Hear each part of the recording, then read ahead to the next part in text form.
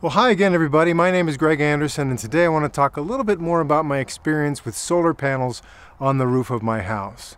I realize one thing I haven't gone into great detail about is exactly what they did on top of the house and also inside the attic space. In fact, when they finished installing the stuff on the roof of the house, I was so excited about looking at that and looking at the inverter back here that I didn't even think for a long time about, well, what exactly does it look like in the attic now that they've done that. So I finally did see that when I had to do something else in the attic, but I want to just warn you because, you know, safety first. Don't go into your attic unless you've got a very good reason to do so and you really know what you're doing up there. Attics are not built for people to be walking around in. There's all kinds of different pieces of wood and whatever support going all different directions. You got to be careful with your step, or you're going to maybe put your foot through the ceiling of your living room, damage your living room, and damage yourself, injure yourself. So I don't want you to do that. There's splinters up there. There's nails sticking through. You know, when the roofers install the roof, they might put extra nails in that don't exactly go where they're supposed to go, and they're just sticking there. And you know, if you're a little bit taller and the roof is a little bit shorter, you could poke yourself on those exposed nails. And I just don't want any of that to happen to you. So that's why I'm going to show you what they did inside my attic, so you don't have to think about what they did inside your attic. Now, I should mention that a long time before they actually came to do the work on the roof, someone from the company came and looked inside the attic just to make sure everything was in order up there, make sure there was nothing that needed to be repaired before the solar panel installation was done, making sure that things inside the attic were sound, that the roof was strong enough to hold people and to hold equipment. And so everything checked out, and then they decided to proceed.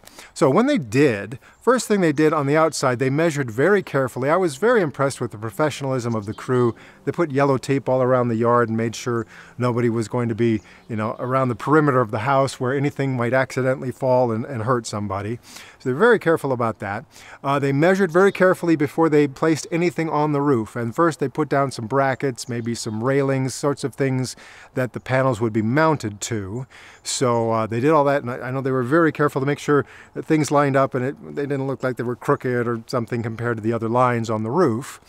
Okay, so and anytime they put a hole in the roof to put a screw or a bolt, or they had to actually bore a hole to put some of the electrical connections through, they made sure that everything was well sealed, and we haven't had any trouble with things leaking when there's rain and snow on the roof. Everything's just been fine that way. So again, I was very impressed with how well they were doing it, and some poor soul had to go up inside the attic, and that first installation day was like the first day of summer. It was in June, and it was very hot in there, and somebody was up there going around, professional, who knew what he was doing, but he was very uncomfortable. But he didn't complain about it. He just did his job, and that was great. So okay, so anyway, on the top of the roof, they put all those brackets and railings and things down, and they mounted the panels to them. Now the panels themselves are electrically connected to each other. So there's some cables, wires, whatever, that go from one panel to the next, to the next, to the next, to the next, so that everything in that group is then wired together, and then wires come off of that group into a junction box that's mounted to the surface of the roof. So I see a few of those. Now, if we had a different style of roof, they may have been able to put all the panels in maybe one or two sections. As it stands, because there are so many different angles on our roof, they had to divide it into several sections. So each section of panels has its own little junction box then next to that group on the surface of the roof. So that's just how that worked out.